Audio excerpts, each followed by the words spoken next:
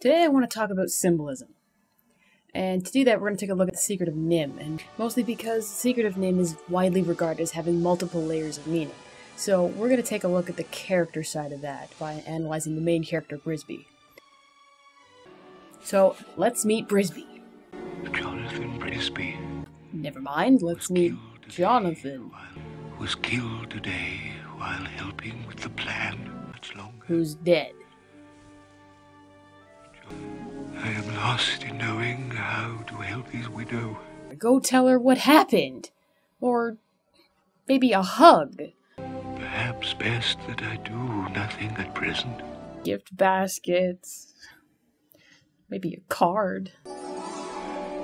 Jonathan. What is that? Why are you talking to it? Is that Jonathan Brisby? Your thoughts must comfort her tonight. Please take comfort in the fact that your husband is dead. She'll be waiting, and you will not return. Why? That's awful. Why are you just gonna let her sit there? You know what happened. You could go talk to her. Am I missing something? Is there something romantic and deeply meaningful about a widow sitting at home wondering if her husband is gonna come home? Because to me, that's just cruel. So after the extremely mysterious first scene, we finally get to meet Brisby. Mr. Ages, may I please speak to you? What? The next character we're going to meet here is Ages. Great Jupiter, woman, what do you want? Who's a delight. Brisby needs his help. She needs to get some medicine for her son. My son Timothy is so sick. Timmy? And Ages, showing deep concern for the life of a child. I suppose I could fix up something. And respect for his neighbors. But don't touch anything. I'm right in the middle of something very important. I understand. Oh, do you? Gives her some medicine. You asked my advice and I gave it to you. I'm sorry. He must stay in bed. Now mix this powder in a broth. Oh, bless you, sir. And bless yourself, you'll need it. Watch your blessing, woman. Get it away. Thank you once Oh, again. shoo, shoo, shoo. Go on now. Go on. Thank you so much. I mean, he helped her, but geez, do you think he could have been any more of an asshole about it? I don't like asshole characters. I don't. I think they're put into movies to get attention from the audience that they don't necessarily deserve. It's kind of like reality TV. If somebody's being dramatic, well, you're going to pay attention. But, speaking symbolically, as this is a symbolic review, if I had to come up with a reason as to why Ages is acting the way he is, I'd say, well, it symbolizes Brisby's world and how it's changed since her husband's death. How a regularly mundane, easy task of asking a neighbor for some help and some medicine is really difficult. Pneumonia. It's not uncommon, but you can die from it. Still not very nice. I mean, honestly, look at her. She's so harmless and innocent and nice and gentle. Like, why would anyone want to be mean to her? It's like, between this guy being an asshole for really no reason, and Nicodemus being, I think I'll just let her sit at home and discover that her husband's never going to come back on her own. I don't think any of that is deserved. It's gotta be symbolic, otherwise it's just mean and a little bit sexist. So next scene, Brisby encounters a crow on her way home, which I'm actually gonna skip because it doesn't really have anything to do with anything. The one thing I do like about this scene, though, is how it shows Brisby in, a neutral, carefree, everyday scenario. She's not really under any threat, she's not being intimidated or spoken down to, but I'm gonna skip it because of Jeremy. And not that I don't like Jeremy, I have complete respect for him as a character. Jeremy! Although there's eventually an interesting tidbit near the end. If you're going to feather a nest, you've got a lot to learn about how to treat a lady. Ironic, considering the two male characters we've met before this have demonstrated exactly how not to treat a lady. But possibly my favorite thing about this scene is this. You're right. None of the girls I meet want to get serious. I doubt they'd survive. Brisby's got a sense of humor. Aww. So the next scene, we're introduced to Brisby's family inside her home. And we're also introduced to Auntie Shrew. Brisby! Why is she always coming around here, poking her nose in where she's not wanted? Oh, hello, spawn of Ages. I must speak with your mother. You went to see Mr. Ages. To Ages? That old flim-flam. Which is NIMH speak for colossal asswad. Why to Ages? But it's pretty clear that she's trying to help. I mean, in fact... I'm not afraid of the dark. What? I'm not afraid of the farmer. I can't hear. I'm not even scared of dragon. I'm not even afraid of the great owl. Will you hush up? You hush up. Precocious monster. Bossy bullfrog. Spoiled brat. Loudmouth. Oh! Okay, we can now officially add Martin to our list of assholes. That will be quite enough, thank you.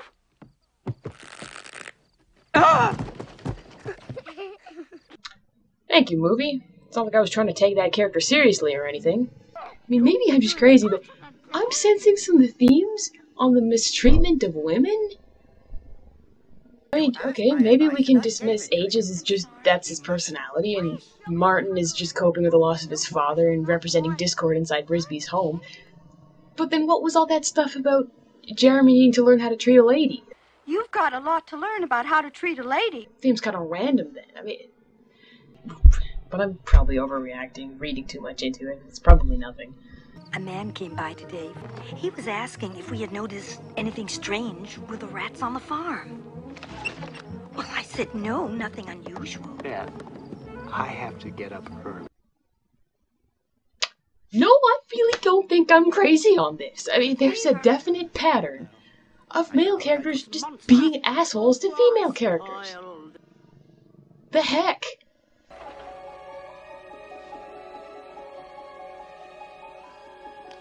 What did I tell you? Moving day. What about Timmy? The chill in the air could kill him. Well, child, that tractor surely will. Oh!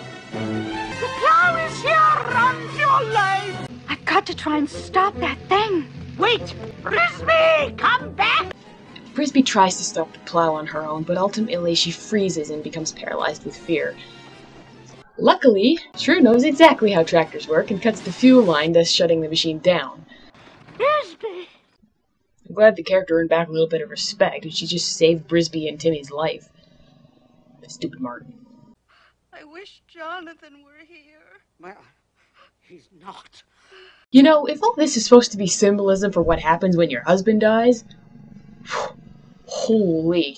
whoa. I mean, her husband dies, and then suddenly, her son becomes deathly ill, a plow is gonna come rip her house out of the ground and kill her son, she's nearly eaten alive by a cat, her neighbors all treat her like crap, plus there's discord inside her house. I mean, for God's sake.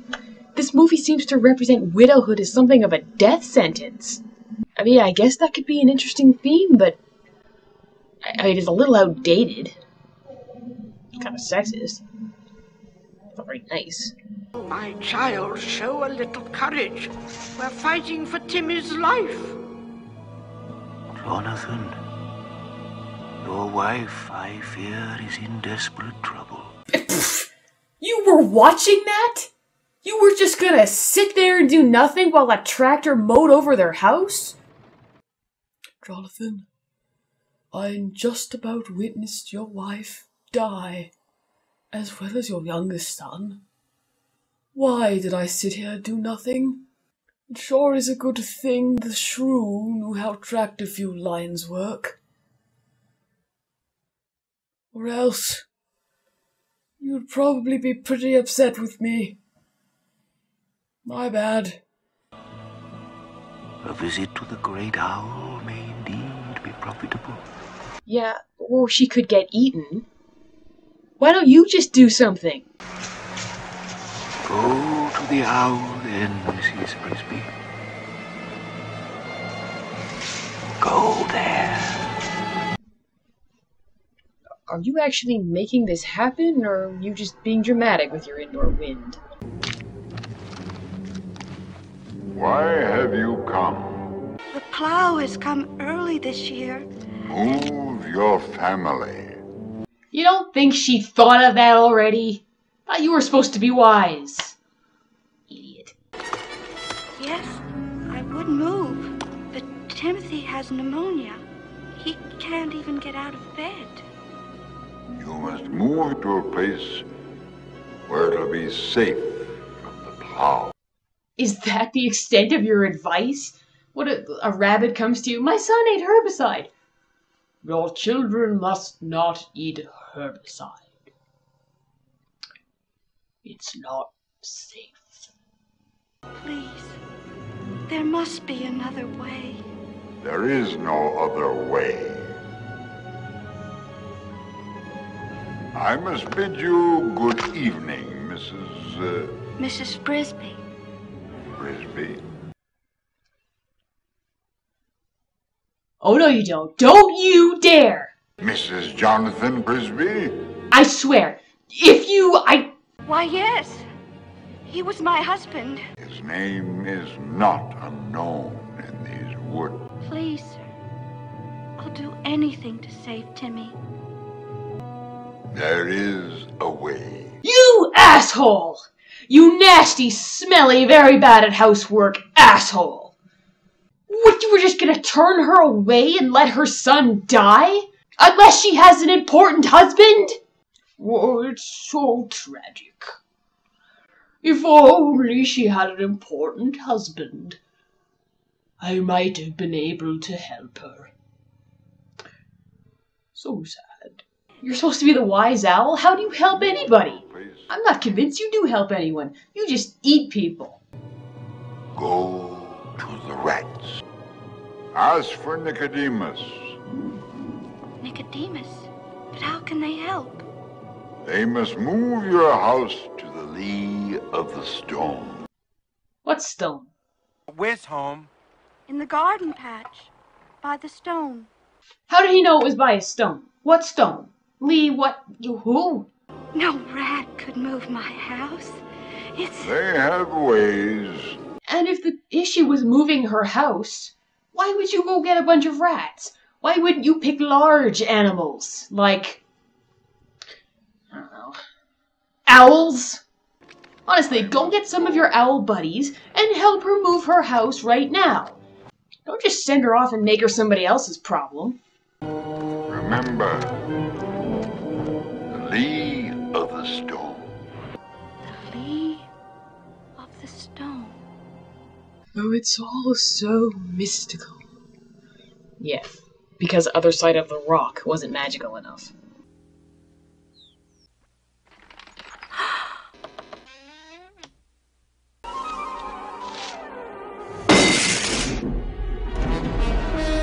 And here to solidify our themes of treating innocent ladies in need of assistance like complete slag is this asshole.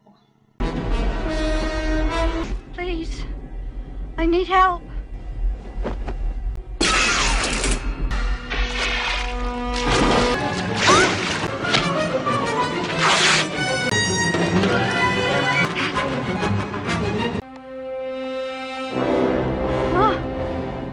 Brisby? Oh, it's our original asshole. The owl told me to see Nicodemus. Oh, yes, perhaps you should... The owl said? No one has ever seen the owl and lived to tell about it. Please, could you take me to see Nicodemus? Yes. And the only reason this asshole is going to help her is not because a child's life is in danger or common courtesy or sympathy or any of that bullshit. No, it's because another asshole knew her asshole of a husband and sent her to see another asshole. Jonathan, your wife has come at last. What do you mean she's come at last? You're the one that sent her to see the owl. Yes, this could be profitable. Unless he just sends you to me, in which case it was a huge waste of time. Perhaps now I can repay you for your kindness to me. I was actually kidding last time, but you really are an asshole. You'll repay some dead guy, but you won't do a nice lady a service and help her out, you know, out of the goodness of your heart. Because you seem to have it pretty damn good down here. A lot of protection and mystical and magical devices. You can't use your privilege to help out the common creatures? What, Brisby is just the wife of some dead guy? Just some tool that you can use to clear your conscience of a debt? To a dead guy? You're an asshole, you're an asshole, you're an asshole, you're an asshole, and you are definitely an asshole, whoever you are. You must swear absolute secrecy.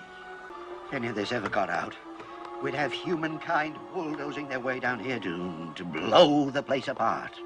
Yes, that's right. Brisby is going to run off to her good friend the farmer and tell him where you are. That's what she's gonna do, you moron. Reveal thy name. Justin, you featherhead. Get your hands off me. Okay, just a joke. I didn't mean any harm. Oh look! A non-asshole! Look at me, I'm goofy and suave and handsome, and I treat Brisby with some ounce of respect. And they should have just put a big sign on his hat that said, "Try not to like me." But honestly, a character who is respectful before he knows who she was married to? Yes, very refreshing. I suppose. No, sweet lady, you are welcome here.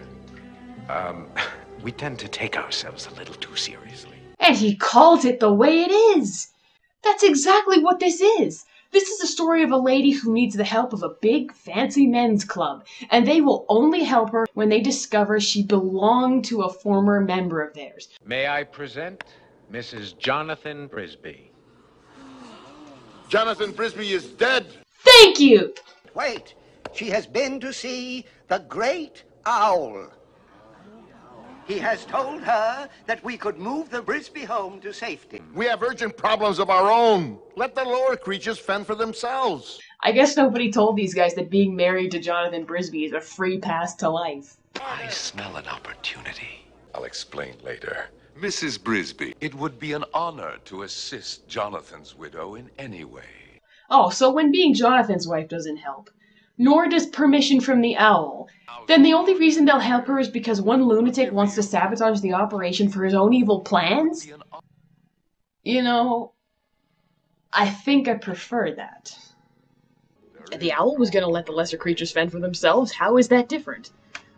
Letting a small child be crushed by a plow, or having it fall and crush someone as a political strategy. Either way, someone dies. But this way, the rats of NIMH won't get to leave and live on their own. Why do we care? They're a society of assholes. They've proven that they will do nothing to help anyone but themselves. They don't share their electricity. They don't try and better the lives of lesser animals. They only care about the damage of their own pride in that they have to actually steal from a lowly human to live. Come closer, my child.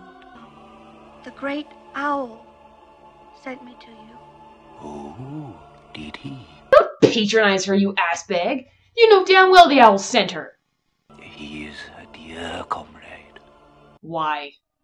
Because you're both old and intimidating? No one has ever seen the owl and lived to tell about it. You do know that your dear comrade has eaten every visitor he's ever had, right? Ah, Mrs. Jonathan Brisby. She has a name, you know. It's